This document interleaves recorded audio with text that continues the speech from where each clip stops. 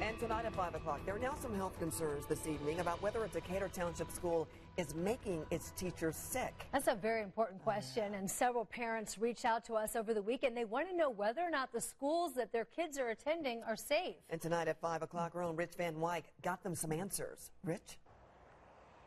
An environmental health company will examine the school's air, water, and soil, as well as the medical health histories of willing employees. School Superintendent Dr. Matt Prusecki. The fact that we've had staff that have developed their own illness of sorts, we wanted to be able to really vet that out to see if there was any connection. Any connection, Prusecki says, to 4 educators who have developed various types of tumors since 2018.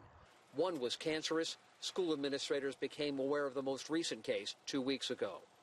Although the superintendent believes any connection is unlikely. The perception or the speculation that there could be any type of connection, why not go forward and support our staff in checking that out? The more than 1,300 students of the Decatur Early Learning Blue and Gold Academies share one large school building. We've heard from several parents. They want to remain anonymous, but they are understandably concerned. They want to know if this school is safe for their children or if they should move them to another school. Why?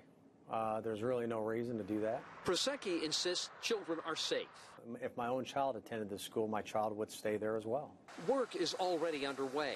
It is hoped the study will have answers for school employees and parents by the end of the school year. Rich Van Wyk, Channel 13, Eyewitness News.